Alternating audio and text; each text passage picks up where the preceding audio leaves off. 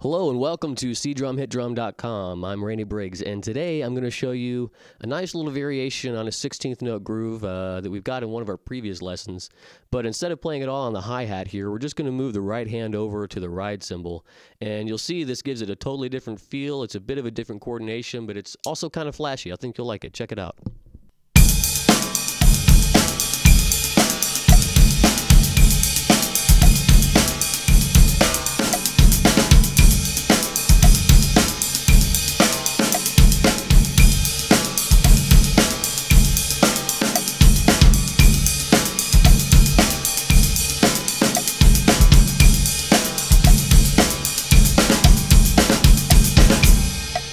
Okay, so what is that? Well, let's slow it down and let's take it over here for a little bit.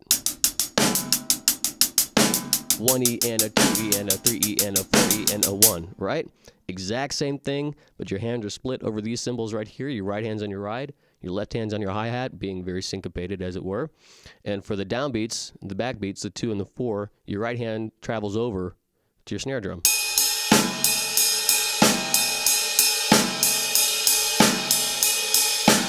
Now this may be a new coordination for some of you guys, so take it, play it slow, play it low.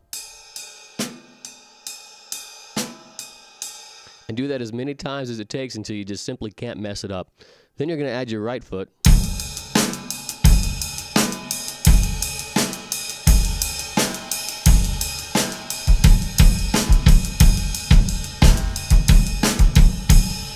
Okay, and you'll come up with your own variations. And this hi-hat over here, you can make some variations here too. You can get kind of saucy.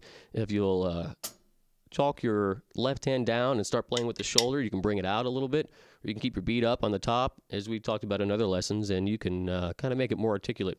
You can throw in accents on your left hand too, okay? So check this out.